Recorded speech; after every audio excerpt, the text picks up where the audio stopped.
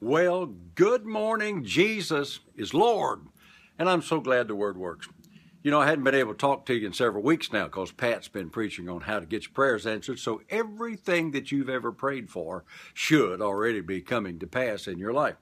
But I want to talk to you today in the next several days about a very important subject, and that's what Jesus said in John chapter 10, verse 10. He said, I am come that you might have life, and that you might have it more abundantly. He also said, the first part of that verse, the thief cometh before to steal, kill, and to destroy. But I am come that you might have life. Now let's go over to James chapter 1.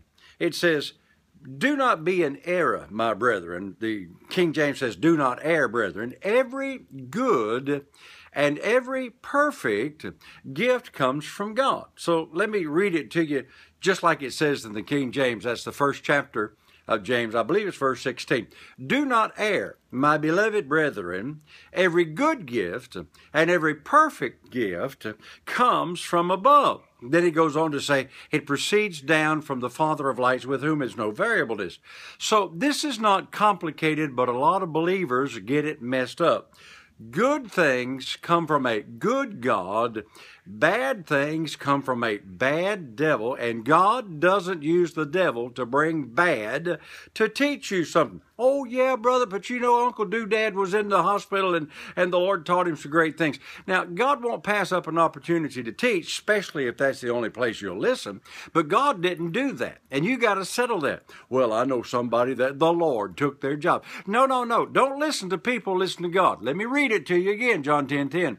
I am come that you might have life, and that you might have it more abundantly, and the thief cometh but for to steal, kill, and destroy. So it's real simple, and so many believers get this all squirted up. And I like what old Charles Capps said back when he was around in his days. He said, the Bible's very easy to understand, but we've had a whole lot of help misunderstanding it. So listen to this. Somebody loses the job, that wasn't God trying to teach them to trust Him. That was the devil stealing their job. Somebody loses their health. Now, I'm a little older than a lot of y'all are. Several of you are older. My health should be the same until I'm 120. My eyes grow not dim. My natural strength abates not, because I'm under a better covenant than Moses was, and that's what it said about him. So health is a good thing.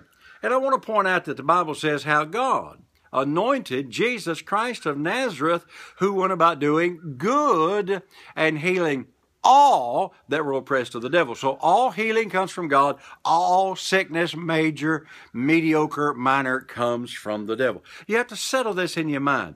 You have to know that God's a good God and He wants to bless you with good things. So if it's stealing from you, if it's killing you, if it's destroying you, it's of the devil. But if it's blessing you, it's God. Well, I'm going to stay on this for several days. I'm going to be teaching this weekend at a couple of the churches over in Atlanta. But God's good, and anything's good you can receive, and the devil's bad, and anything that's bad, you resist it. Hey, have a good day. Remember, Jesus is Lord. Thank God that word works.